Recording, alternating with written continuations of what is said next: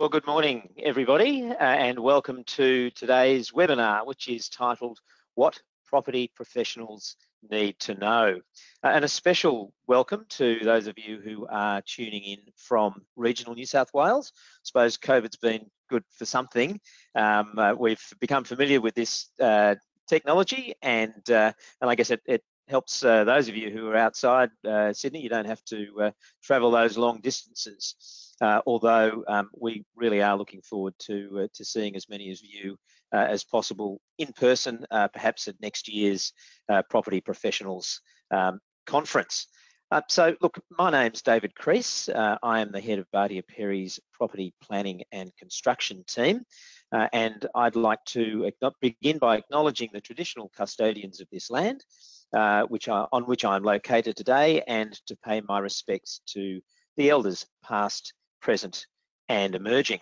Now, today's webinar is going to be comprised of 3 presentations by my colleagues, and we'll have an opportunity at the end of each session for a few questions, and also at the end of the session. So please, any questions, pop them in that chat box, and they'll come up, and we'll be able to respond to them. Any we don't get to, we will be able to answer by email after today. Now, just before we get started, a couple of housekeeping items, so you know how to participate. As I mentioned, submit your text questions at any time during the webinar by typing them into the box found on the control panel. And you'll receive a copy of the slides and the recording of this event afterwards. We'd also appreciate if you could fill out a short survey that'll come up at the conclusion of our presentation. Well, without delaying things further, let's start with our first session. Joining me will be Christy Carlisle. Christy is a senior associate in our property team, and Christy's topic is the fundamentals of leasing and licensing council land and buildings, and the special considerations that apply to telecommunications leases. Good morning, Christy. Good morning, David. Thanks for that. So today we're going to explore council's ability to lease or license community land, the restrictions and requirements that council face, and then move on to discussing telecommunications leases and things to be aware of when negotiating with carriers. So on the next slide, you'll see that Section 36 of the Local Government Act provides that council must prepare a plan of management for community land, which categorises the land and specifies the purposes for which the land and any improvements may be used or further developed, whether under lease, licence or otherwise. Note that Section 36A to 36D of the Act contain restrictions against leasing or licensing community land, while any amendment of a plan of management remains outstanding due to the recategorisation of land. Section 36E to 36N of the Act set out the core objectives for the management of the various categories of community land, and Section 45 provides that council may only grant a lease or licence of community land in accordance with Division 2, which encapsulates Section 35 through to 47F. On the next slide, you'll see the purposes for which a lease or licence of community land may be granted, and that's covered by Section 46(1) of the Act, and that provides a prescriptive and definitive list of those purposes. So in the following slides, I've tried to summarise those for you. So A is to provide public utilities and works associated with public utilities, to provide underground pipes and conduits for the connection of premises adjoining community land to a council facility or other utility provider. On the next slide, B, a lease may be granted in accordance with an express authorisation and the applicable provisions of the plan of management for a purpose prescribed in subsection 4, being the provision of public roads, or the provision of goods, services and facilities, and the carrying out of activities for current and future needs within the local community and the wider public. And that's in relation to public recreation, physical, cultural, social and intellectual welfare or development of persons. And then Section 46(5) provides us with a list of those purposes, which includes various child-related services, restaurants and kiosks. Overall, council must ensure that the purpose is consistent with the core objectives of the categorisation of the land as set out in sections 36E to N.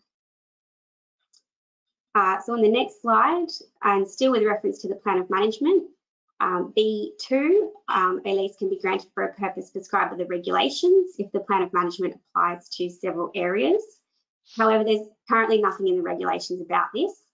B3, for a short-term casual purpose prescribed by the regulations, and clause 116 of the regulations prescribes the events listed there on the slide, including performances, trade, sport, photography, filming, etc., all provided that no permanent building or structure is erected. B4, a lease can be granted for a residential purpose in relation to housing owned by council. Or C, a lease can allow a filming project to be carried out, whether or not it's in accordance with the plan of management or the core objectives for the land. But note the considerations set out in subsections 5A to C and section 47AA. And a lease cannot be granted for any other purpose. So section 46.6 provides that a plan of management is void to the extent that it purports to authorise the grant of a lease or licence that's contrary to the criteria that we've just looked at. And section 46A stipulates that a lease or licence for a term that exceeds 5 years must be granted by tender unless it's being granted to a not-for-profit organisation. And it requires a plan of management to specify any purposes for which a lease or licence may only be granted by tender.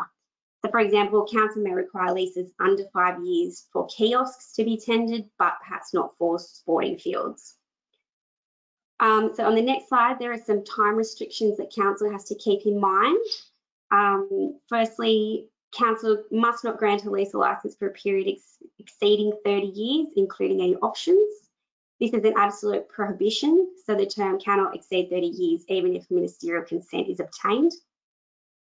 Next, minister's consent is always required if the term exceeds 21 years, including options.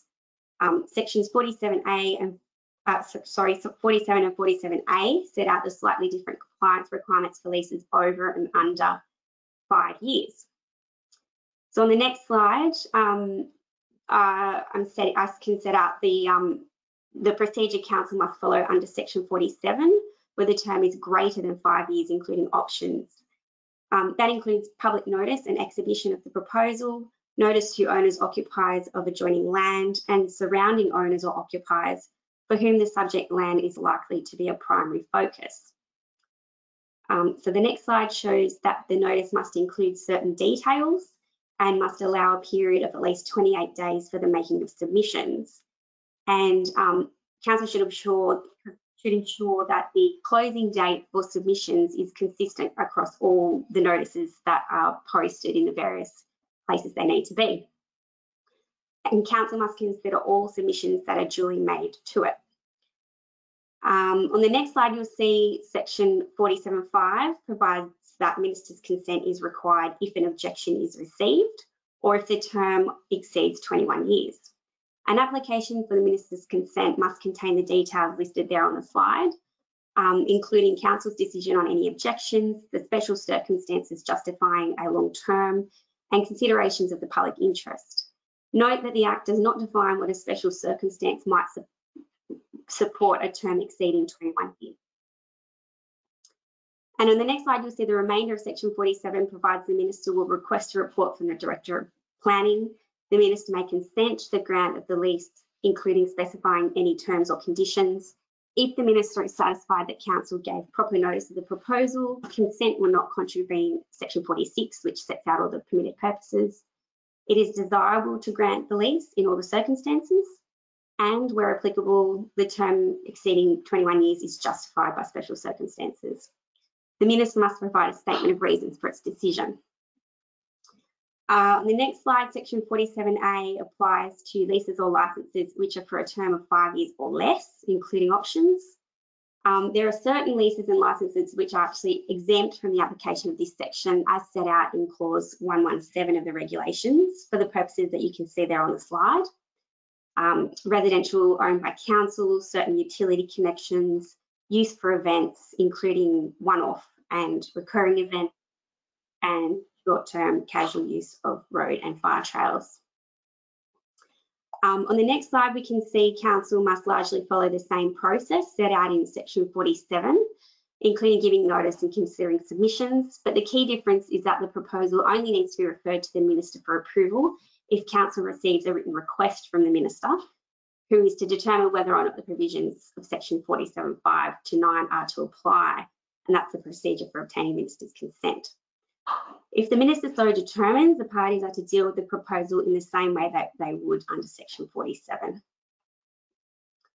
So the next slide shows that section 47C provides that subletting is not permitted if the permitted use under the sublease is different to the head lease. However, there are a few exemptions to this prescribed in clause 119 of the regulations as shown on the slide there.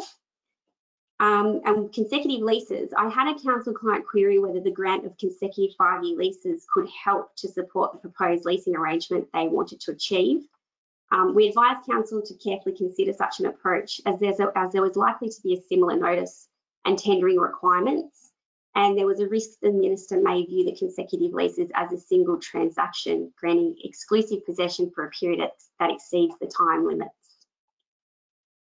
So moving on to telecommunications leases and the special considerations that apply when negotiating with carriers. As most of you are probably aware, dealing with carriers can be a pretty painful process, but hopefully we can provide you with some practical guidance. Carriers are given special statutory rights and powers, most of which are set out in Schedule 3 of the Telecommunications Act 1997, which is a Commonwealth Act. This often gives carriers a superior bargaining position when it comes to negotiating leases and licences. Broadly speaking, the Schedule 3 powers allow a carrier the right to inspect land, install a facility and maintain a facility without the consent of the landowner and without requiring the landowner to be compensated, provided that the carrier complies with the requirements set out in the Act. That includes giving the required notice, doing as little damage as practicable, and complying with the recognised industry standards. Certain notice must be given before each and every exercise of the Schedule 3 powers, which is often why telcos go to the trouble of negotiating a lease. So the power to inspect is quite broad and allows a carrier to enter on and inspect land to determine whether the land is suitable for its purposes and do anything that is necessary or desirable for that purpose, including the examples which appear on the slide. So on the next slide, the power to install a facility under Schedule 3 is somewhat more limited and can only be exercised where a carrier has a facility installation permit, which it must obtain from the Australian Communications and Media Authority, where the carrier has not obtained all the administrative authority and approvals required under relevant state legislation. This is often a last resort for carriers as it's not a straightforward process and permits are only granted in very specific circumstances. The next instance is where the facility is a low impact facility as determined by the minister, and the current determination is the one that you can see on the slide. Some facilities are excluded from being low impact, for example, certain types of facilities or certain locations, including where the area is of environmental significance. So the next slide, the power to maintain a facility under Schedule 3 is quite broad, including the right to alter, remove or repair the original facility and the right to replace the whole or part of the original facility in its original location, provided that certain prescribed conditions are met by the carrier. This right can be invoked after a lease has come to an end, which could be a problem, and I'll touch on that a little bit later. Now I want to turn to a few common issues that you should consider when negotiating a lease with a carrier. We're looking at 8 issues today, but you shouldn't limit your review of a potential lease to only these issues. So the first is the permitted use. The definition of permitted use is usually drafted very broadly and will include something along the lines of what appears on the slide. Care needs to be taken in relation to this definition.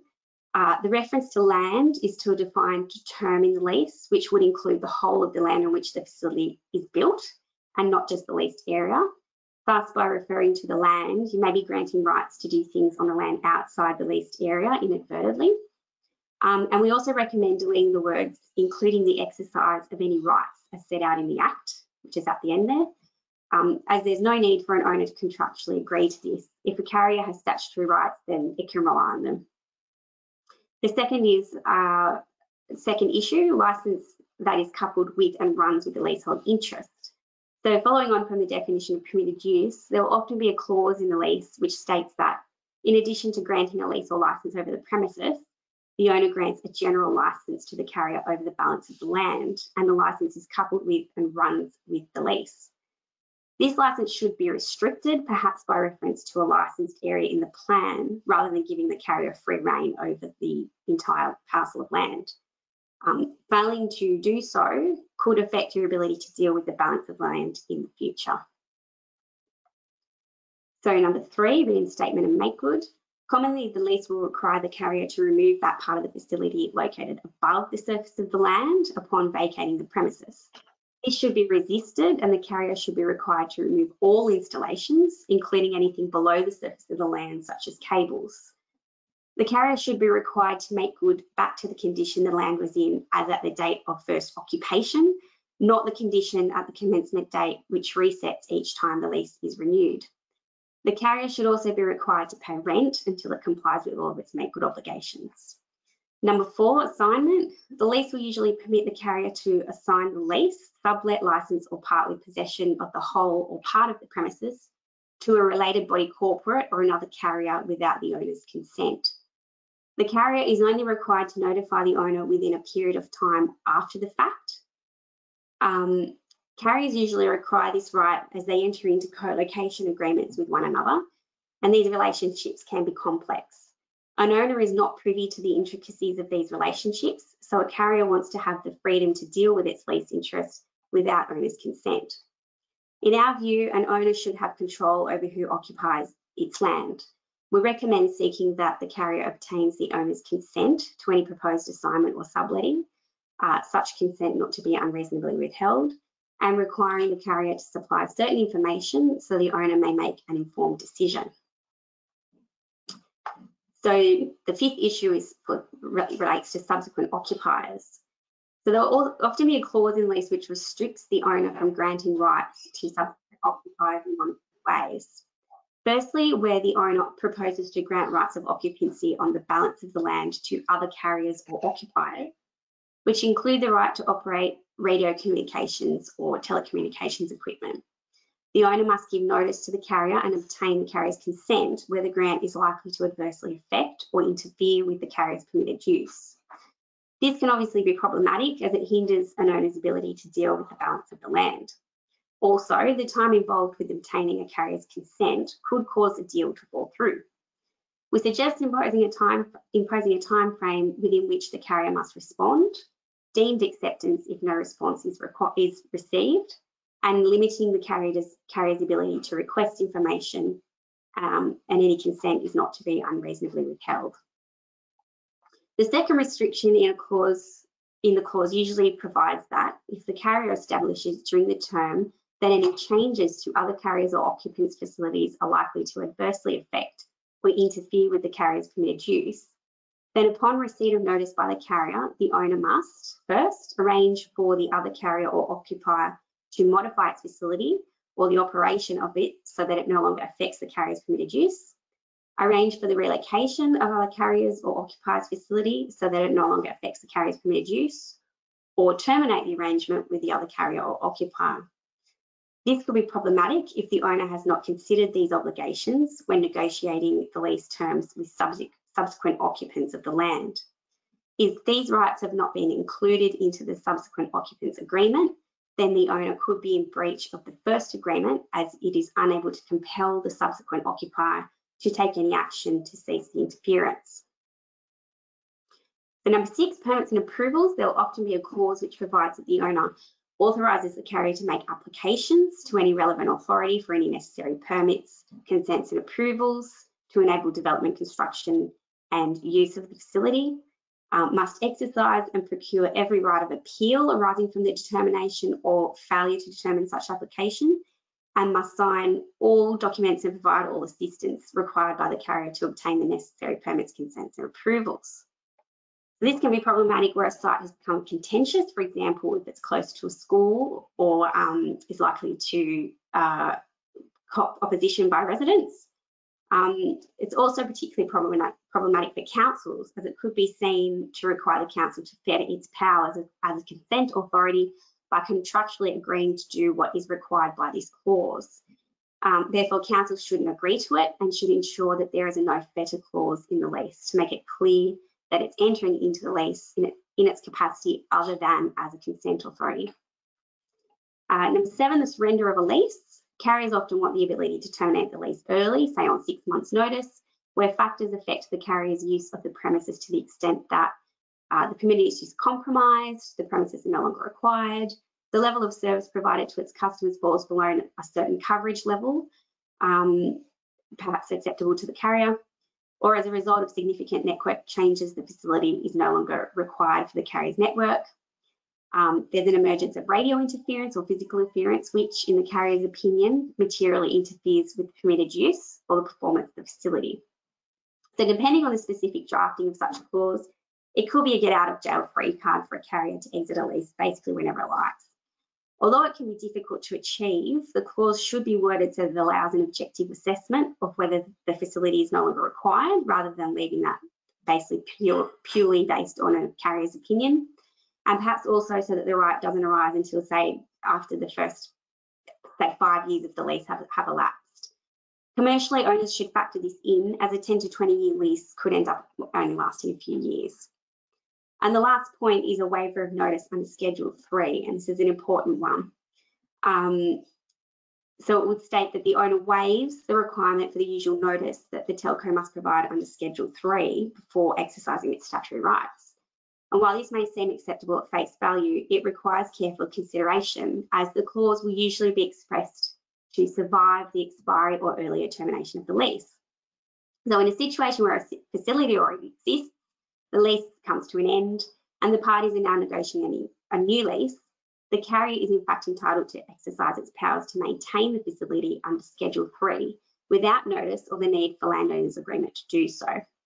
Hence, the carrier may be in no hurry to finalise a new lease, may offer a lower rent than before, and may even cease negotiations if the parties cannot reach agreement. The carrier terminates the holding over, stops paying rent, and then elects to rely on its Schedule 3 powers to maintain, and the owner has no ability to object. Hence, landowners should be as commercial and reasonable as possible when negotiating new lease terms, and must be aware of this seemingly innocent waiver clause, which should be expressed to cease to have effect when the lease comes to an end. So now I'll hand over to David, and he is going to provide some further discussion about telecommunications leases. Okay, thank you, Christy. Just before I make my comment, or a couple of comments, I noticed remember, if you have any questions, please type them into the panel there on the control panel, chat box, and we'll endeavour to answer those. We'll have a couple of minutes now, and also at the end of the presentation. So look, my comment on telecommunications carriers in particular is that, in my experience, they're pretty aggressive. They know what their rights are.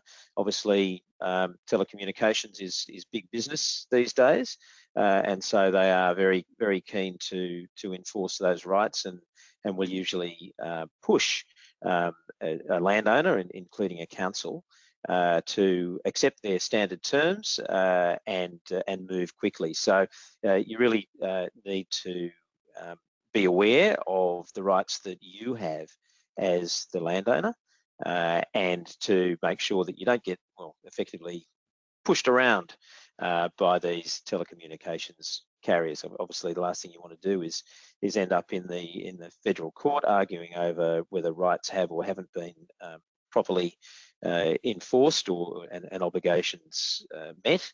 But nonetheless, my advice to you would be, don't allow yourself to be pushed around by them, and make sure that you stand up for your rights, because otherwise, as Christy has pointed out, there can be some serious and difficult issues that arise subsequently.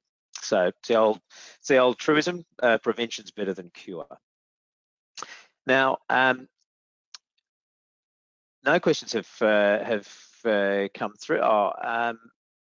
one question. So, Christy, in the event that you come to the end of a telecommunications lease, the facility's still there.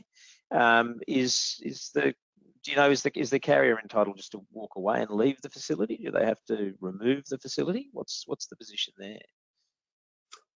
Well, under the lease terms, there would be make good requirements. So the owner would have to try and enforce those make good requirements. If the carrier doesn't do it willingly, then unfortunately that means they'd have to commence proceedings to force the carrier to comply with its obligations under the lease.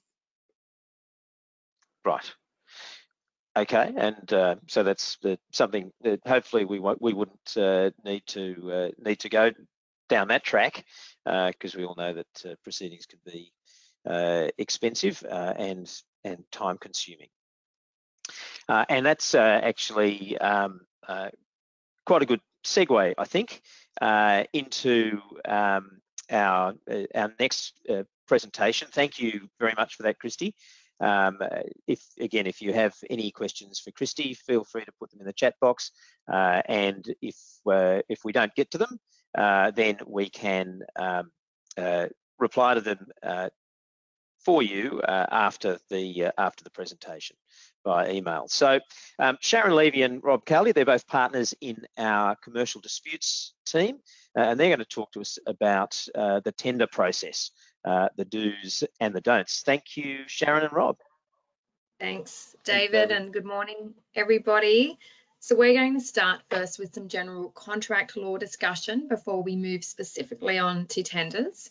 So firstly, the main elements of a traditional formation of a contract are offer, acceptance, consideration, intention, and certainty. So we'll look at each of those first before we move specifically on to tenders. So firstly, what constitutes an offer? So it's a pledge by a party to another, promising to enter into a contract on set terms. It must be specific, complete, and capable of being accepted. There's no particular form required to constitute an offer unless it's for a contract for the sale and purchase of land. So therefore, the offer may be made verbally or otherwise it can be in writing. In order to form a contract, the offer itself must be accepted. But offers aren't open for acceptance indefinitely, and they can be revoked in a number of ways, but any revocation of an offer must be communicated to the offeree. Looking then at acceptance, so that is the unequivocal agreement to the terms of the offer without any further negotiation. The acceptance may be made orally, it can be written or by conduct. Now, an offer may only be accepted by the person to who it has been directed. And generally, there's no particular form required for acceptance, but it must be communicated in the manner specified in the terms of the offer, if the offer specifies.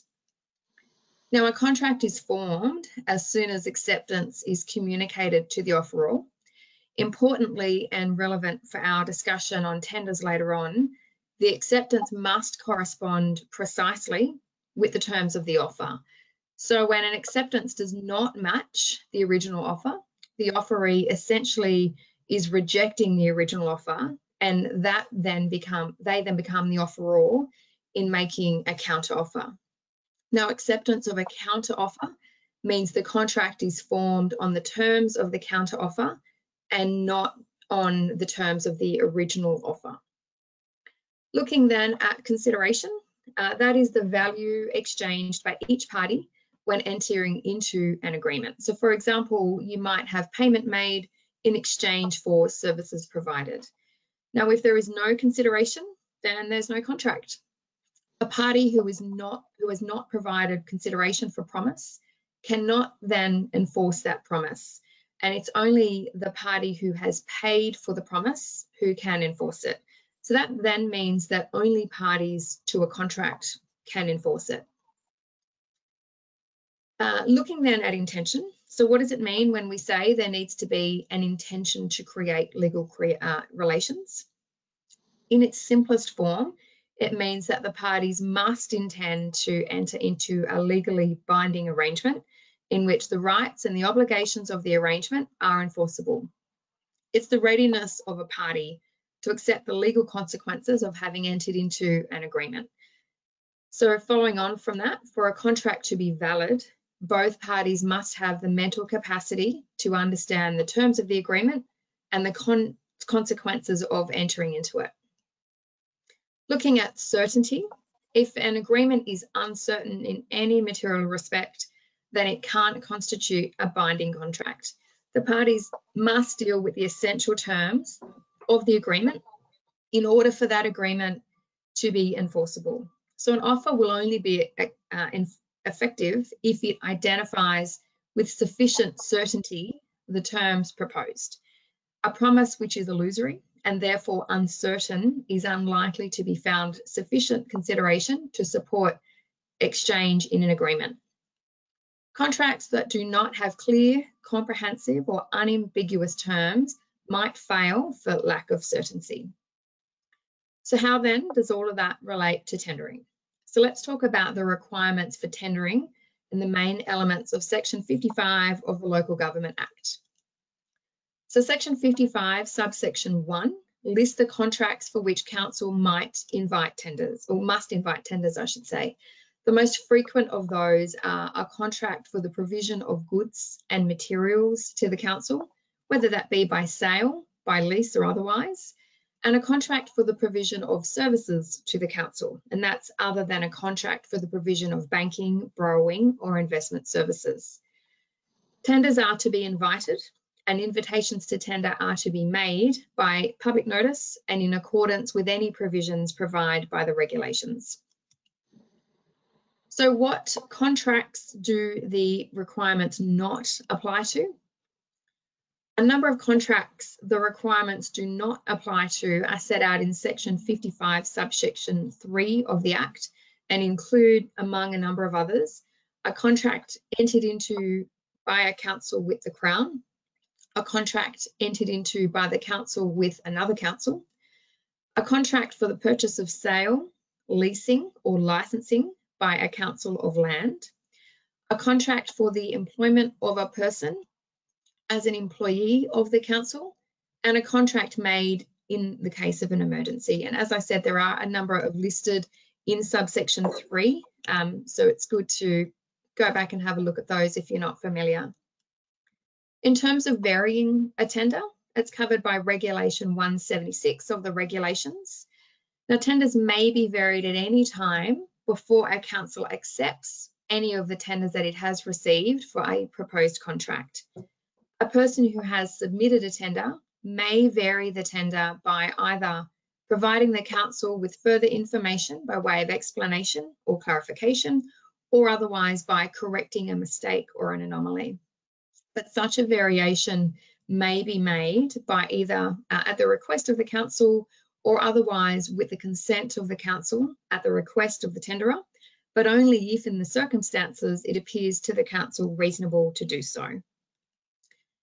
So if a tender is varied, the council must provide all of the other tenders whose tenders have the same or similar characteristics the opportunity of also varying their tenders in a similar way. A council must not consider a variation of a tender if the variation would have the effect of substantially altering the original tender. And if they do decide to vary the tender, the council must keep a record of the circumstances requiring the variation and the name of the staff member that was handling the matter. In terms of acceptance of tenders, it's dealt with by 178 of the regulations. So after considering all of the tenders submitted for a proposed contract, the council must either accept the tender that, having regard to all of the circumstances, appears to be the most advantageous, or decline to accept any of the tenders that they've received. Now, a council must ensure, if they are going to enter or accept a tender, it must ensure that every contract it enters into as a result of an accepted tender is with the successful tenderer and in accordance with the tender itself. So that's a nice little segue into what Rob is going to speak to us about today. So I'll hand over to him. Thanks, Rob. Thanks, Sharon. I'd like to take a look at the important decision in this area of Secure Parking Proprietary Limited and Wallara Municipal Council, 2016, New South Wales Court of Appeal. Before I start, I just want to point out on the first slide, on the right-hand side, the word secure is a small typographical error. It should read council, but that error will be corrected when the slides are made available. The case of Secure highlights the significance of all those factors Sharon just took you through, with respect to both parties to a contract being aligned as to the substance of their agreement, when that agreement was formed, and the precise terms of that agreement.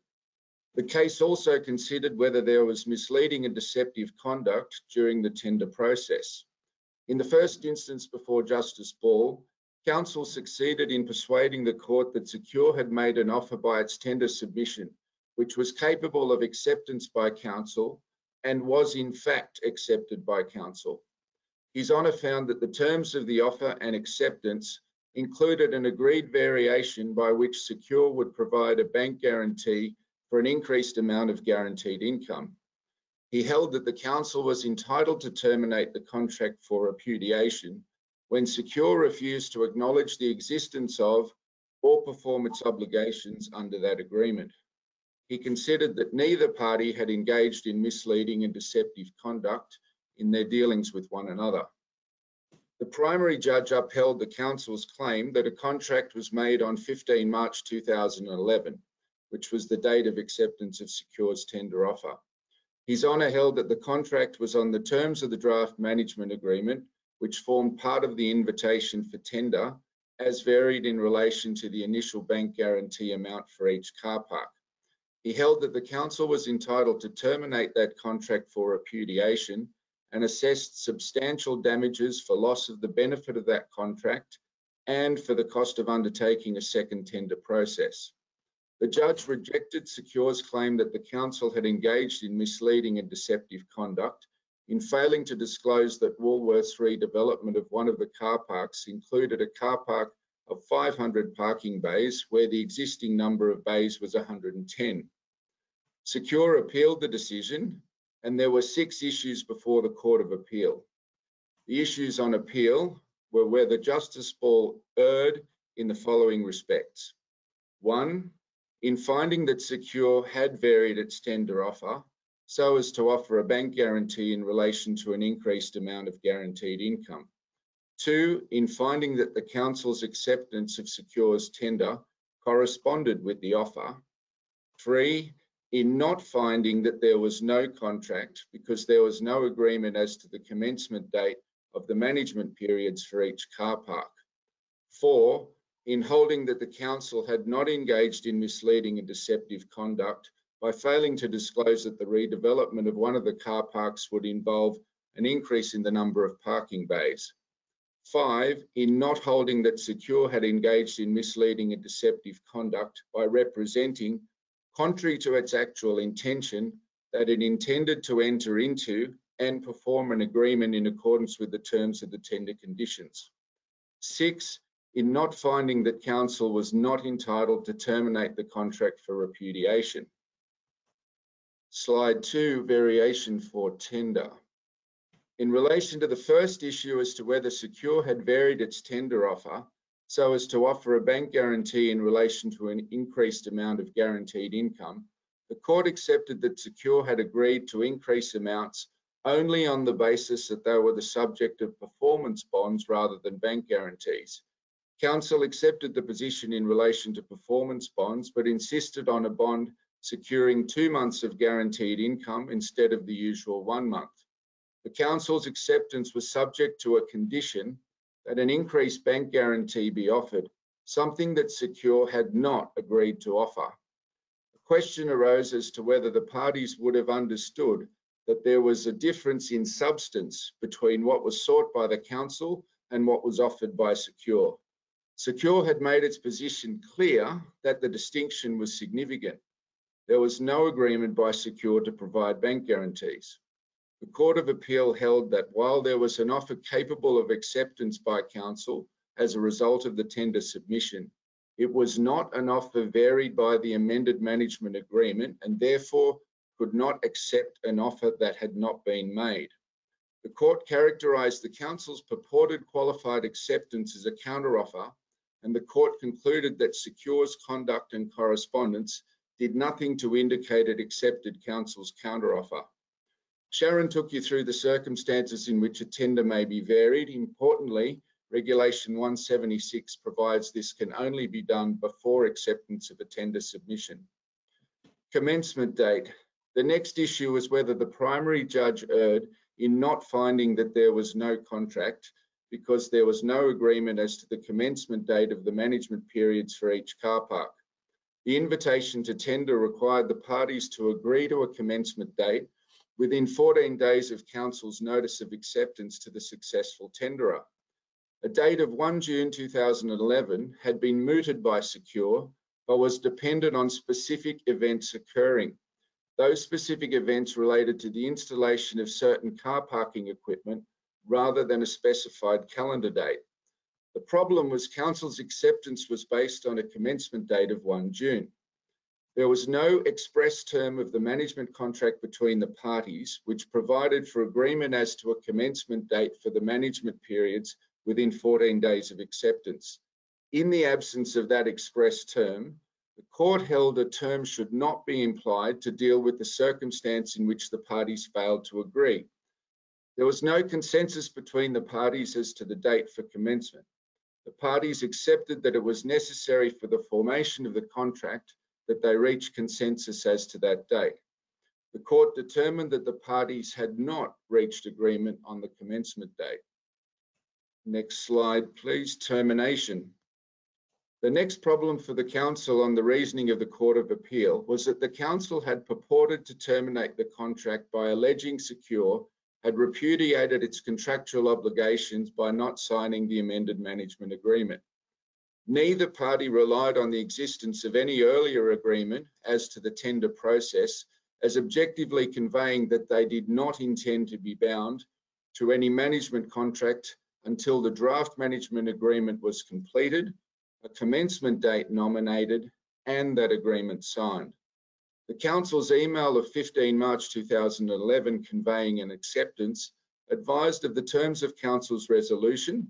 It enclosed a copy of the amended management agreement and attached a copy of a letter from its solicitors, which explained the changes made to the draft management agreement so as to produce that amended form of agreement. The court found that the statement in council's acceptance that the agreement enclosed reflected the terms of the offer and acceptance was not correct because it included some substantive changes which had not been agreed, either in accordance with Regulation 176 or otherwise. The letter concluded with a statement that the council and Secure should each sign 2 copies of the agreement. That request was consistent with the invitation for tender.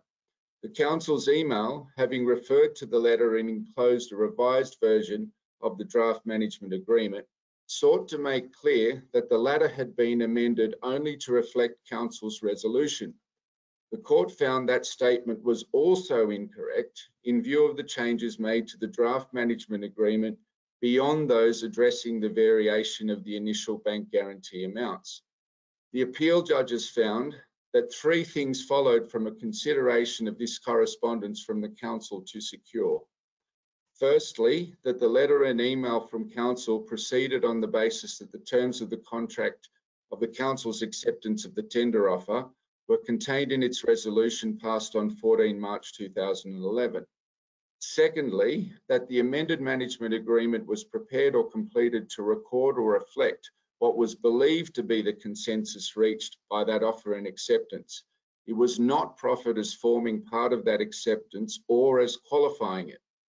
Thirdly, the provision of the amended management agreement at the time of communication of the council's acceptance was explained by the council's obligations in the invitation to tender.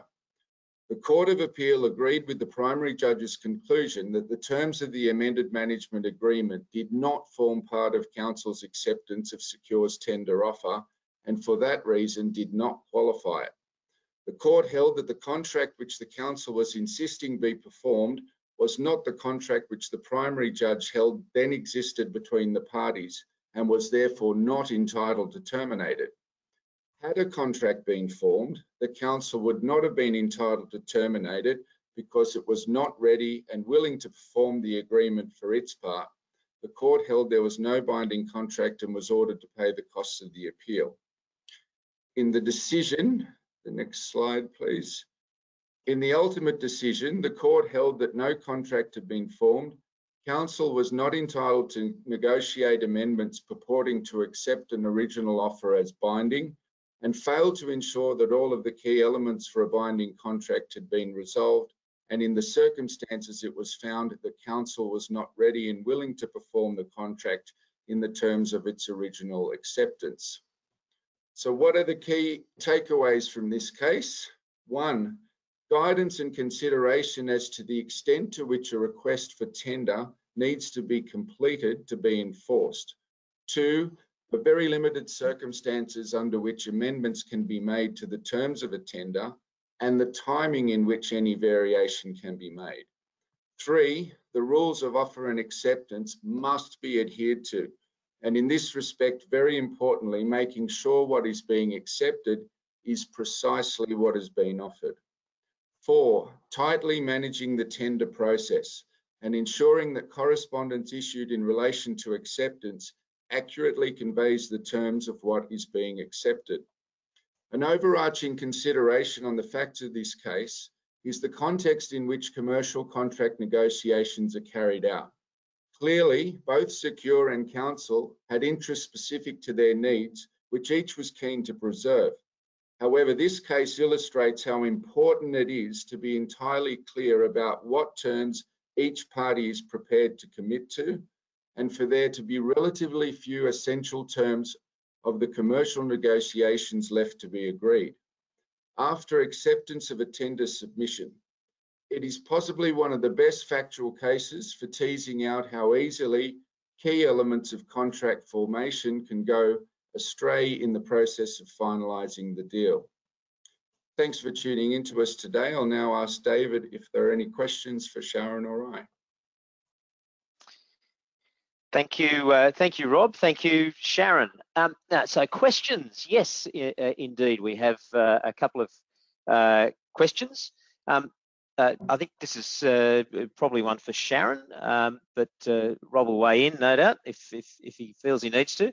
So does the tender process itself give rise to a contract? I think what we're getting at here is that often it's said that there is a process contract that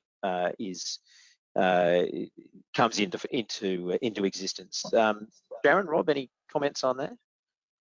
We still need to follow, and I think as Rob's case, the Wallara case shows, we still do need to have all of the elements of a contract present. So we still need to talk about the offer, acceptance, the consideration, the certainty was a big one in the case that Rob has discussed. So the process will need to be followed, and it needs to be followed in accordance with the regulations. But in addition to that, we also need to have all of the elements of the contract present. So importantly, as the case showed, offer, acceptance of the same terms. So the party, there needs to be a meeting of the minds, I guess, in terms of what is being accepted, and then a certainty of the terms. Rob, did you have anything Sharon. to add to that? No, I think you've covered it beautifully, Sharon. Thank you.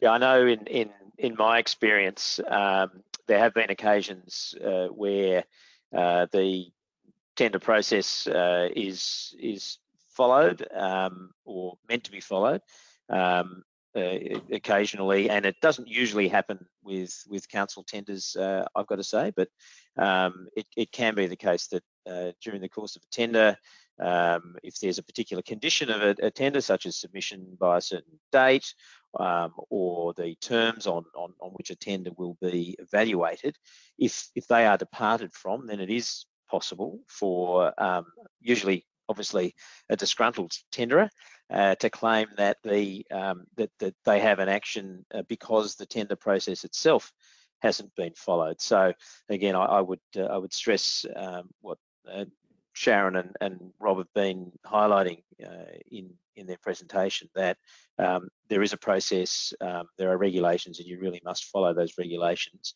Otherwise, it can lead to some serious issues.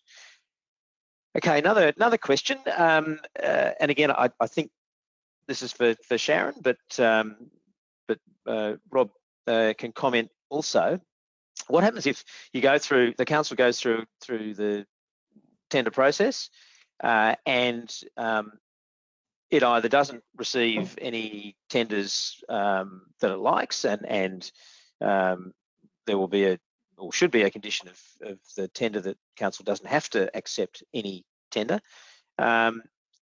or maybe even it doesn't get any tenders. What in that circumstance, if council doesn't accept any of the tenders that are received, can it start negotiating with another party, or even one of the tenderers, even though they council didn't accept the tender?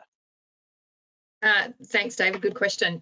If council doesn't accept any tenders, or as you say, if it didn't get any tenders, council can enter into negotiations with any person. Now, that person can be someone who has previously submitted a tender, or it can be someone completely new, so they may not have submitted a tender. If council is going to do that, though, it needs to be careful. It does need to be in relation to the subject matter of the tender. So it can't be something completely new, or it's going to be caught by the requirements of Section 55 to put out an invitation to tender. Before it does enter those negotiations, though, if council, it needs to make a resolution to enter into negotiations, and that resolution needs to give details as to council's reasons for declining to invite fresh tenders or applications, and it also needs to state the reasons it's decided to enter into negotiations with that particular person. Okay. Rob, any comment? David, not specifically on what Sharon said, but I know today we've been focusing on the issues in relation to council tendering, but Sharon and I probably have more experience in the private tendering world, and myself specifically with construction tendering, where all of these issues come up in exactly the similar ways in which the Secure case pointed out. And it's amazing to see how one email or one communication that doesn't quite hit the mark and doesn't quite convey what the parties intended can steer the whole process off course and wind up land the parties in court. So I think it's important to note that it's of much wider application than in the council tendering arena. Okay, thank you, Rob. Okay, well, look, we don't have any further questions presently, but again, I'll remind you, if you do have a question, pop them into that chat box, and we'll try and answer them at the end of our webinar today, or we can always answer them after the presentation by email. So we might move on now to our third presentation today. Thanks, David. Which oh yes, I'm sorry, Rob and Sharon, I should thank you.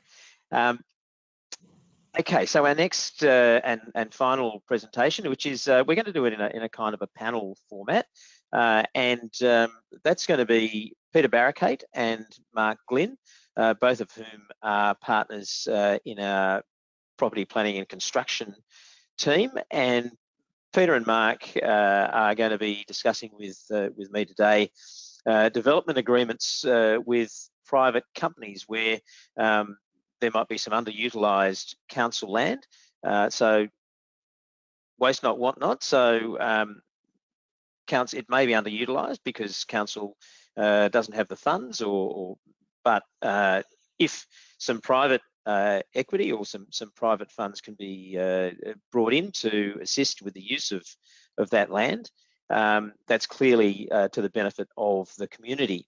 But do you need to have a public-private partnership, or can you do it through the tendering process?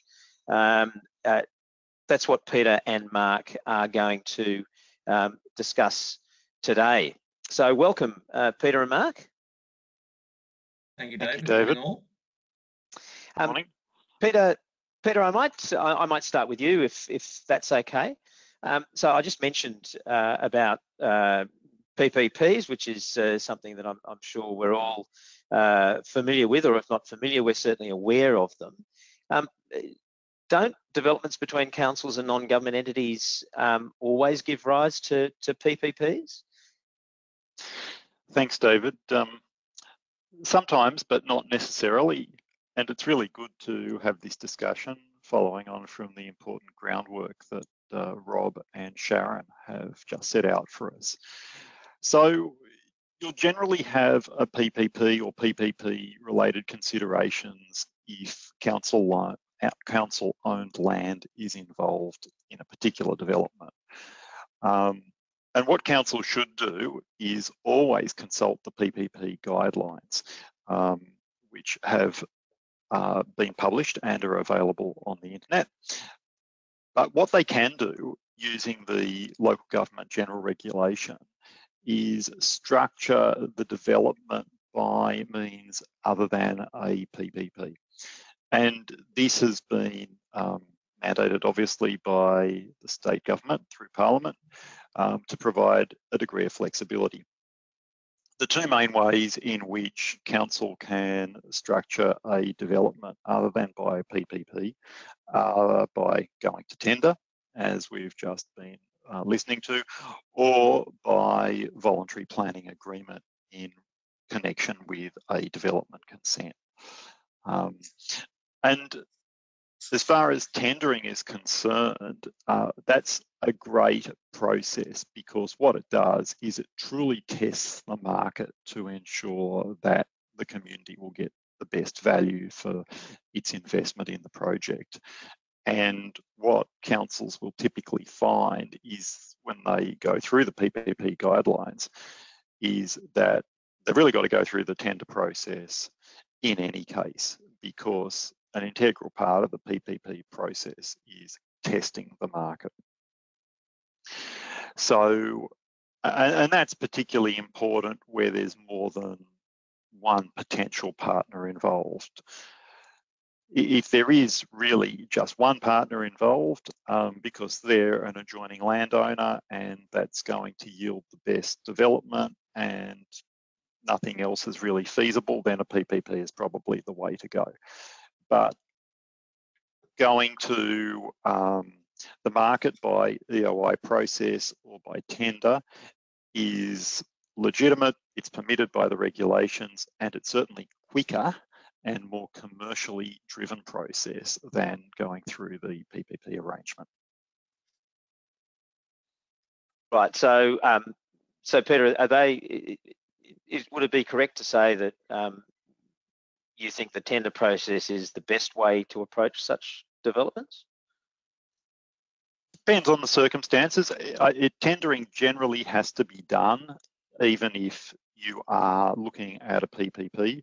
So it should absolutely be prepared by council, and council should go to the market. So yes, it's essential whether you go by a PPP or just decide to enter into a contract with a preferred proponent through the tender process. Okay, so you got this proposed this preferred proponent who's a developer. I mean, look, presumably they're in it for profit, and they're obviously undertaking a certain amount of risk. They'll be expending considerable amounts for financing the project. Presumably that means that they'll want some guarantee of longevity on the site. So are there any, one way I suppose of getting that is to require a right of first refusal to purchase it. Is that an issue, Peter? Does that raise problems? Thanks for asking, David. Yes, it does actually. And Mark and I have just experienced this in a project that we're working on for a council at the moment. I think to give a bit more context to this, it's important that our audience audience understands that what we're talking about here is a development project which typically results in the grant of, say, an agreement for lease and then a lease to the developer. This is not a tender process that we're talking about where which involves a sale of land.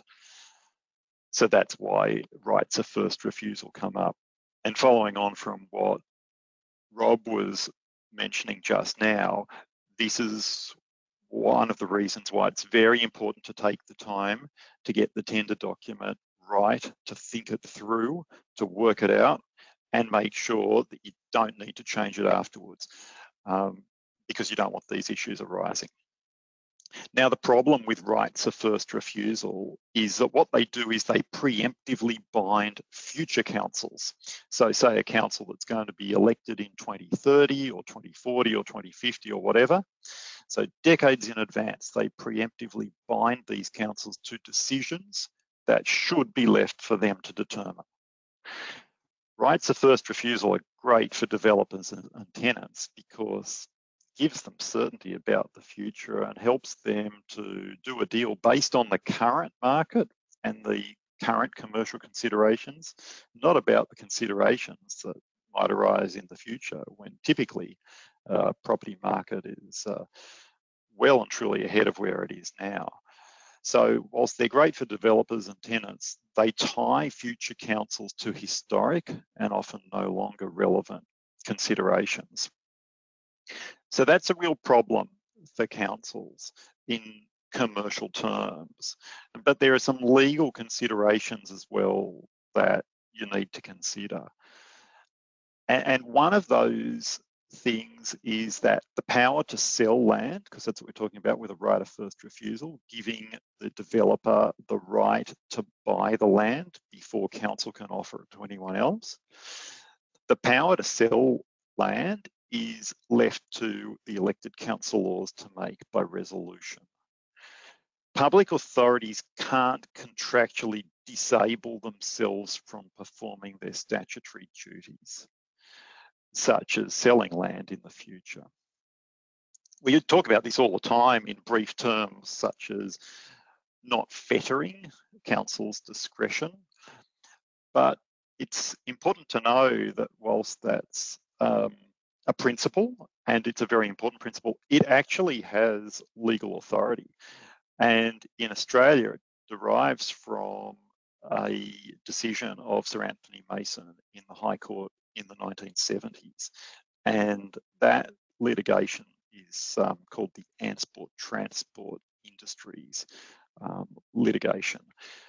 So this non-fetter principle is not just a loose notion that applies, it actually has authority coming from the High Court.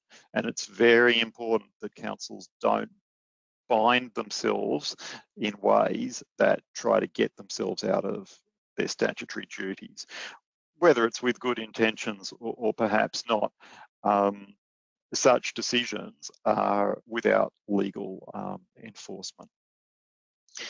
So because you can't predict what the future holds, you have to resist granting developers rights of first refusal. And the best way to do that is to make it crystal clear in the tender document that you just won't consider that. And then what it means is the whole market knows that. So the whole market knows when you're going to tender that what you're proposing is an agreement for lease where the structure will be built, and following on from that, a lease pursuant to which they will hold the site and council can derive an income from it for whatever the set term is. And that's really important. And you just don't want to, you just want to ensure that you don't bind yourself and get yourself into this problem, because what's going to happen is if you do grant a developer a right of first refusal, it's not going to get the best value for money at the time based on the prevailing market. If you want to know a little bit more about this, what I recommend you do is have a look at the ICAC guidelines. They're the direct negotiations guidelines, and they help you to manage risks in these circumstances. And what they do is they sort of amplify what we've just been discussing by requiring government agencies, which include local councils, to avoid what's called exclusive dealings with a counterparty without first going through a competitive process. So the ICAC guidelines absolutely love competitive processes because it avoids doing sweetheart deals. It ensures that the market is tested, you get the best value for money. It's a fundamental anti-corruption principle. And rights of first refusal do the opposite. They absolutely prevent competition. It's the exact opposite to what councils are required to do. So I'd just like to reiterate that in the actual tender document, you should explicitly rule out the prospects of rights of first refusal, because if you don't do that and the developer is assessed and appointed, this issue will arise, and you'll find that you'll have a very difficult discussion that you're going to have trouble getting yourself out of. Thanks, Peter. Some great advice there. Topical advice as well. ICAC's pretty much firmly in most people's minds at the moment. It's best show in town, better than Netflix. You can give up your Netflix subscription and have a look and see what's happening with the former premier. Okay, and sweetheart deals indeed. Just to get back on the topic, tender documents, you were talking about those, Peter, and what's important with respect to rights of first refusal or the exclusion of rights of first refusal, to make that clear in the tender documents. What are the other things that council needs to think about in terms of the tender documents, things to deal with when they're seeking these expressions of interest or calling for tenders? What are some of the other important issues that need to be addressed by these documents? Thanks, David. The first thing I would say is make sure you've got a good probity advisor, somebody who's experienced, practical, understands the framework within which you operate, and somebody who's got a little bit of commercial nous. And that will help you prepare and structure the document and ensure that the process goes through properly, so you just don't have these problems that Rob was talking about, queries about contractual formation and the like. So a couple of issues to answer David's question specifically is, and after practicing in this area for over 15 years, I'm still astonished in every transaction I have.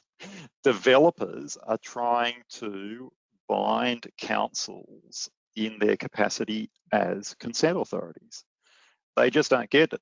The fact that councils are complex organisations who have a number of duties and who perform a number of functions as the Local Government Act provides, and they can own land and they can deal with land just as any of us can, but they also are consent authorities and regulatory authorities, and as far as those statutory roles are concerned, they can't be bound, as we've just discussed, to exercise or perform their statutory duties in a particular way. So you've really got to be careful in your tender documents that you have a no fetter clause, and that you make it very, very clear that anything that relates to the development consent process is not something that you can predetermine in the tender process or even in the agreement for lease and lease. So that's one thing that's absolutely critical. And if they want to secure planning outcomes, then the appropriate way for them to do that is in the VPA process. The VPA process allows that, but outside that process and outside the development consent process, they can't do it. It's a problem for you because it creates an illegal fetter on your discretion. It's also a problem for them because you can't be held to it, but you don't want to get embroiled in issues over contractual representations and the like.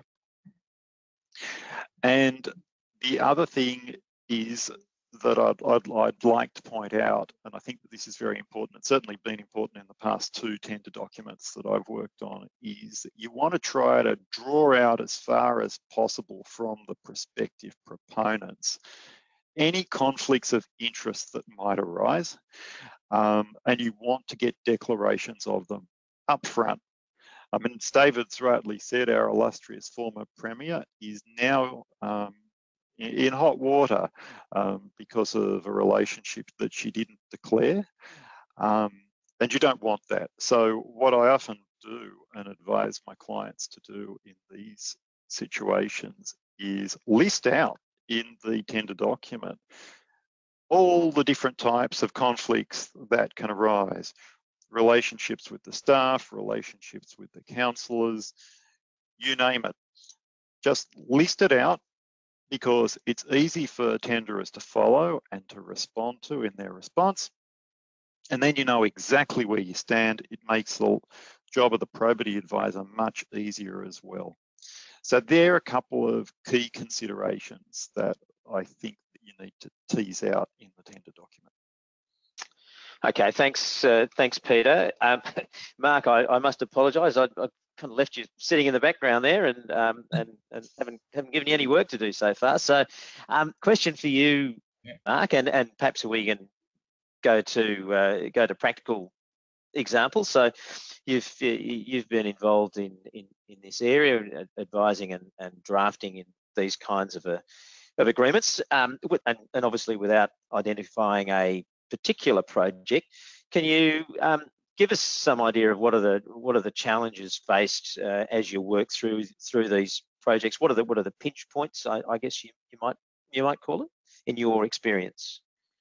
Yeah, sure. Thanks, and good morning, everyone. So if I just backtrack a little bit, if I may. So having met all your statutory and probity obligations that Peter's mentioned, you've made your issued your invitation to the market, and so councils would hopefully be dealing with one or maybe more submissions. And those submissions invariably are very exciting projects. So they bring investment and jobs and services, and you know, in some instances improve standards of living to council and to its LGA.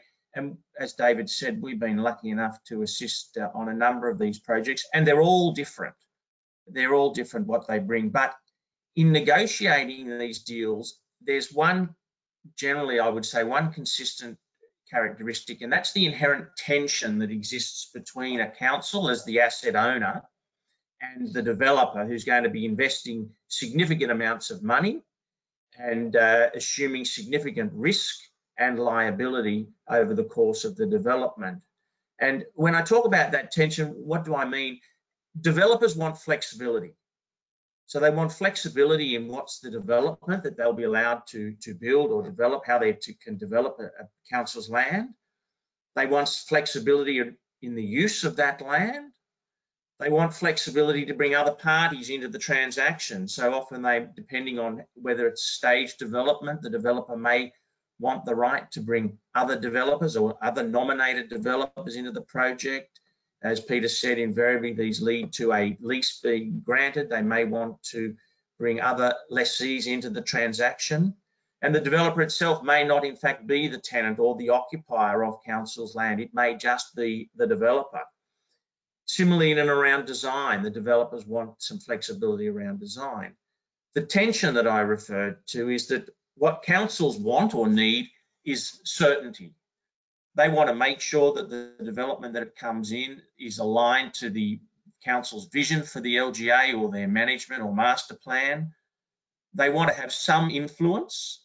I use the word influence as opposed to control. They want to have some influence over the design of what's going to be proposed and built there, because council's got all the usual obligations of needing not only the needs and expectations of their residents, but also the requirement that it achieve a commercial return, as well as meeting all these statutory and probity obligations that Peter mentioned. So there is this tension that exists, and whilst, as I say, all projects are different, we often find that there's that one characteristic of that tension.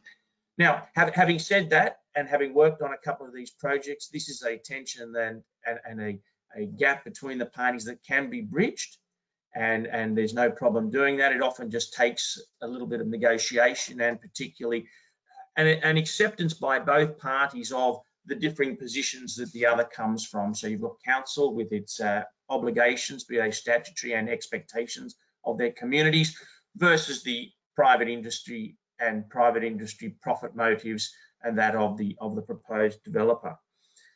So in saying that, probably the first point to start when you're looking at these developments is to look at what is the project management process or method that's going to be adopted. I mean, the proposals will come through. They may be very different, as I said, but they may involve council undertaking the actual development to build or construct a building to the agreed standard of design and quality, and then entering into a lease of not only the land but also the building with the incoming tenant.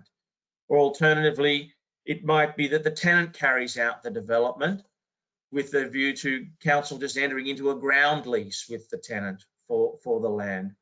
Or the third example might be where the developer carries out the development work, and then at the end of the work, the building is handed back to the council, and council may, in some instances, reimburse the developer for the costs of that development and then enter into a lease that reflects the fact that council has assumed the cost for that development. So what will be teased out very early in the proposal is to what is the project delivery method. And once that's agreed upon, then depending on how that falls out, then there are a number of issues that that will need to be addressed. What we've found in this is that there are certain characteristics to these types of deals, and these influence what I've referred to earlier as the pain points that need to be addressed and need to be the subject of some negotiation. Often these deals involve long rights to occupy. So often we see the developer coming in, investing multi-millions of dollars, taking on significant risk, either the development of an individual stage or a stage with rights to develop other stages in the fullness of time. And invariably the developers, as a result of taking this significant risk, want to enter into long-term leases. So we often see proposals that come forward to councils for leases, 50, 80, up to 99 years. And you can imagine that in those circumstances where you're looking to enter into any sort of contract that's going to run for that significant period of time, that will raise some issues that need to be addressed. Similarly, as I touched on, there might be staged development. So in a development agreement that's reached may involve the development of, say, for stage one, and then with rights to develop further parcels of land that council may own. And that again involves some uncertainty on council's part, because often what the developers want to do in retaining the flexibility is that they want to retain the right to bring other developers in for future stages of work, or they want to retain the right to bring in other lessees. There may be financiers involved. They don't really know who's going to be the party. They've got a vision as to how an area may look, but at this stage they may not have been able to secure the input or involvement of subsequent developers under their original development agreement they've secured with council. So the developer may in fact be a developer in the generic sense of the word. The developer may be a real estate development and management company who will develop council land with a view to then going and securing tenants or occupiers of the land, or it may in fact be a business that wants to develop and use the land in its own right. So again, there's a lot of those issues around determining who's going to be the developer, and the developer of the original agreement always, as I say, wants the flexibility to bring other parties into the transaction at any point in time. This leads to, obviously, when you're talking about lease periods of 50, 80, up to 100 years, the issue of what is going to be the permitted use, because again, the developer and or the tenant wants to retain a significant amount of flexibility as to what the land and the development can be used for. Council, on the other hand, want to have some sort of certainty as to what use is going to be made of the development, so that it fits not only within their community expectations, but within their master and management plans that they have for the area. So again, we find that permitted use is often an area that is subject to much discussion. Similarly, with these types of transactions, developers always want to retain flexibility in terms of the design and the construction. Now, again, if you look at it from their point of view, you can understand that in some times that's a reasonable request, because they're investing millions of dollars, they're taking on a right then or an obligation to occupy that developed site for, let's say, 80 odd years. But at the same time, council has an obligation and also wants to maintain some sort of influence over the design process. Similarly, when you're looking at rights of occupation or leases for 50 and 80 years, those leases invariably contain clauses allowing for redevelopment at some point in time. And buildings have an asset life, and often that the occupiers, the lessees, may wish to redevelop the land in the fullness of time. Issues arise as to what should be the standard and the design criteria for any of this redevelopment work that may in fact be taking place in, again, as I say, 50 or 60 years time. So there are a number of issues, David, that arise. I'm happy to touch on a couple of those if you think that's appropriate, just for the benefit of the audience. Yes, Mark, if you would mind, just perhaps a couple of short points. Yeah, sure. So as I mentioned a couple of times, one of the issues that the developers will always come to the table with is invariably looking for long leases. So that brings into play a number of issues that, again, are the subject of some discussion and negotiation. You've got to look at issues as to how the rent's going to be adjusted across the next 80-year time period, for example, be it by CPI or market reviews, which are always a sticking point or a discussion point, shall we say, in the negotiation of any lease. You look at what security is going to be provided and whether the security that you take at the beginning of the lease is likely to be relevant in the fullness of time, again, across this extended period of time, or does the security need to be adjusted? If it is in the case of a bank guarantee, it needs to reflect the existing rental at the time and what that might be in the fullness of time. And the developers will push back and say, well, very difficult to get bank guarantees that have got an expiry date of 80 years into the future. So there are issues in and around that. Again, when you're looking at long-term leases, invariably there will be clauses involving assignment and novation of the lease. And again, because of the long lease tenure, you're obviously looking at criteria that needs to be met for any incoming lessee. Again, the developer will want great flexibility. Council, as the landowner, will want to have some sort of control and have some criteria that an incoming tenant must meet. And again, there needs to be some sort of discussion around identifying that criteria, because a developer is not really going to enter into an 80-year lease on the basis that it can be assigned at the discretion only of council. So what we're finding is that developers are saying, okay, we want the right to assign, but council, we want you to give us the criteria that we must bring to the table if we're going to introduce an incoming tenant or an assignee to the lease. I touched on permitted use. Again, developers want wide and flexible rights as to the permitted use of the land. Council, on the other hand, often want to be able to have some degree of control as to what that might be.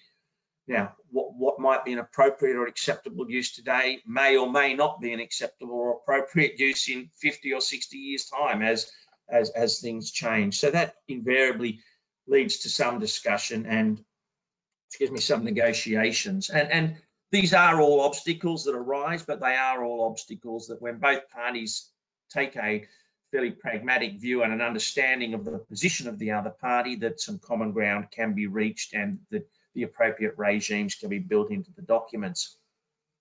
Similarly, on the issue of design, developers have got an idea of what the design is going to look like. They've also got in the back of their mind that in the event that they do redevelop at the end of the asset lifespan, what the development might look like.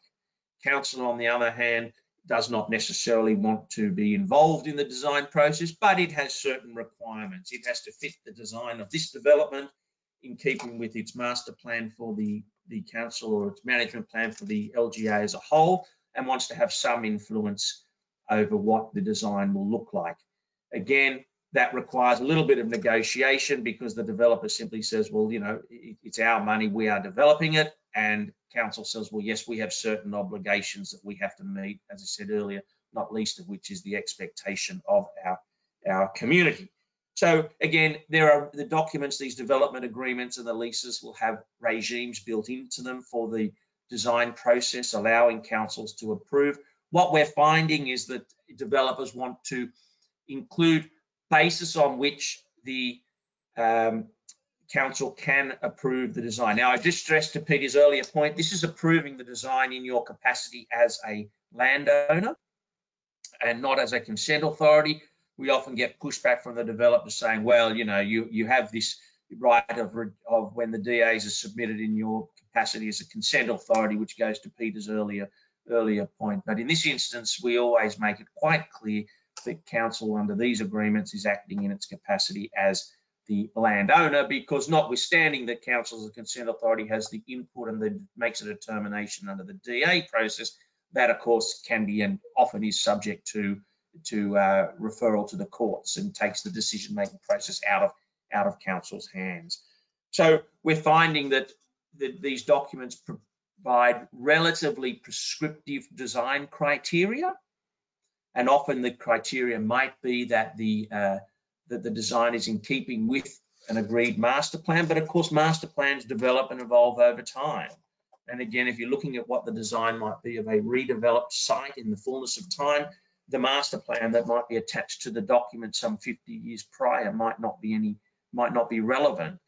So what we've found is we've found ways, working with council, working with designers, working with the developers, to incorporate some other base threshold criteria that might be in the form of guidelines that governments publish. Again, Peter referred to the ICAC guidelines. There are also guidelines, as you'd all be aware of, that provide, you know, guidance on architectural and other types of issues, and maybe those sorts of guidelines can be used to guide the criteria of any future design, as I say, which may be the subject of discussion in the fullness of time. So councils again want to retain some influence. Developers want great flexibility, and developers say, well, listen, if you want to have some influence, you've got to give us some criteria. The other thing is to look at whether there's any other benchmark buildings or similar developments that can be used as a benchmark for the quality and the design. So often some of these projects may involve quite specialized developments, you know. So by way of example, you might have a racetrack, so you might be able to provide some drafting that provides that the quality in the design will be in keeping of what's required for a certain standard of racetracks. Similarly, around aviation, there are some benchmark buildings that can be incorporated into the document to provide some guidance as to what will or will not be an acceptable design, and secondly, an acceptable standard of quality of the building. And again, go back to my original discussion around the project delivery method. Who's going to own the building at the end of the day? Does council need to have some rights into the document to be involved in, for example, the practical completion process of issuing the certificates of practical completion? Because if at the end of the day, or at the end of the building is actually going to vest back or be transferred back to council for council to own, then obviously council needs to have had some involvement in issuing and determining that practical completion has been reached. Also, council needs to be protected and ensure that it has the benefit of any warranties that may have been issued throughout the construction process. So they're the sorts of issues that will arise. They're always made a little bit more difficult because, as I say, that inherent tension between council on the one hand wanting to have some control and some influence versus the developer saying, well, listen, we're investing significant amounts of money, we're taking on significant liabilities over long periods of time, and bringing great benefits to the people of council and to council and to the people of the LGA, and therefore they want to retain a significant amount of flexibility. Those are just a couple of the points of pain, as I've heard them referred to in more than one occasion. It's worth saying that council should not be scared off by having to deal with those, as not be scared off with having to agree on a permitted use that's going to stand up for the next 80 years, or agree on design or construction criteria or redevelopment criteria that may be called to question in 50 or 60 years' time.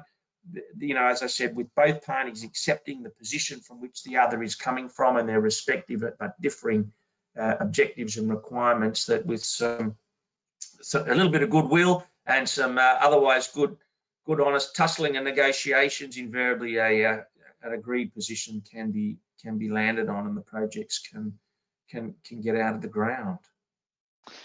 Thank you, Mark. Some great food for thought there. Obviously, this is a significant topic, and we can't cover everything in the time we have in one of these presentations. We've got about a minute left.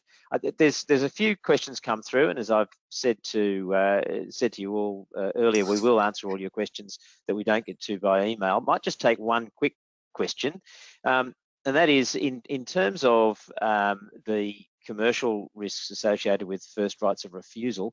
Can that be dealt with or managed via an appropriate valuation process? Thanks, David. Very difficult to do that, I think. And rights of first refusal tend to be drafted on different terms. There's no standard way of drafting it. You'd have to draft the clause very carefully. And what happens with some of them is that if the developer doesn't want to buy the property, doesn't want to exercise the right, council goes to market, doesn't have any success, the right of first refusal revives, and council can be stuck having to sell to that developer only. It's very difficult, as Mark's been saying, you know, we're dealing about these rights arising in 50 years' time. How are you going to work out now in valuation terms what's going to be applicable in 50 years' time? You just have to have a look at all the compulsory acquisition cases and how they're changing so much on a daily basis. Methodologies that are applicable now may not be relevant in 50 years' time. You need that crystal ball, don't you, Peter? That's what it's all about. That's right, David. Okay, ladies. All right, ladies and gentlemen, thank you for your attention today. We've run out of time. Once you leave the webinar, you'll receive a short survey on the presentation. If you wouldn't mind, we'd certainly appreciate your feedback. As I said earlier, also you'll receive a follow-up email with a link to view a recording of today's webinar, and you'll also get the slides. We'll also be answering any questions we didn't get to, and there are a few, by email. So look, on behalf of Badia Perry, thank you very much for joining us this morning. Please enjoy the rest of your day.